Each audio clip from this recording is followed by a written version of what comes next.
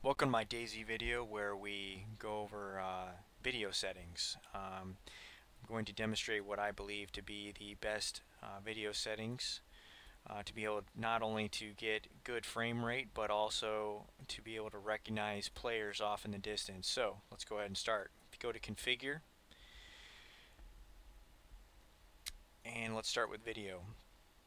Make sure your rendering resolution is at 100% of whatever your monitor is. I kept the brightness and gamma at the default values. However, you may want to adjust those as needed, especially if you're playing on a night server. You may want to bump those up a bit. VSync disabled. DAYZ on most systems will run at a rate that is lower than your refresh rate of your monitor, so you want to go ahead and disable that. Textures.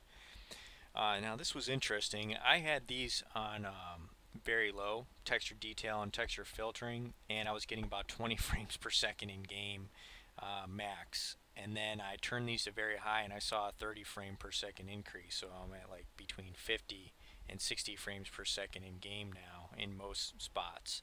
So that may work for you, it may not, but that's what I have this as. Now video memory at auto. The highest value that you can do is 2048 2 megs, but I decided to do auto in case should they patch the game or something like that and be able to make more use of your available RAM or video memory. So alright, next, quality, objects, terrain, clouds, all very low, and here's why.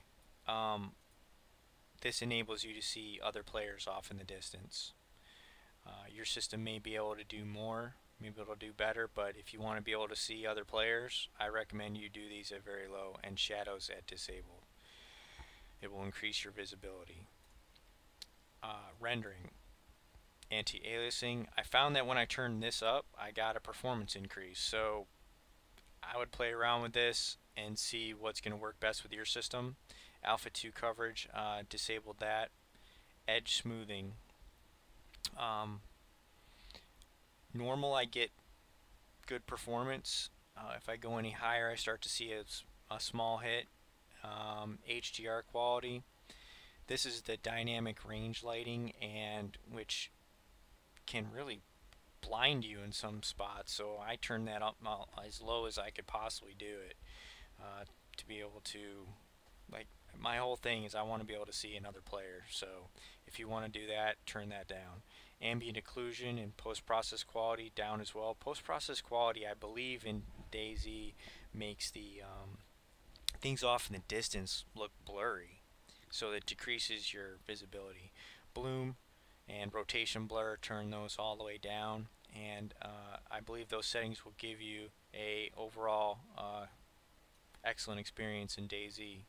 Now, of course, you can turn those settings up if you'd rather like the eye candy, enjoy the eye candy of the game, but these have worked well for me. So I hope you enjoyed. If they helped you, please throw me a like and subscribe. My next video will be on keyboard assignments.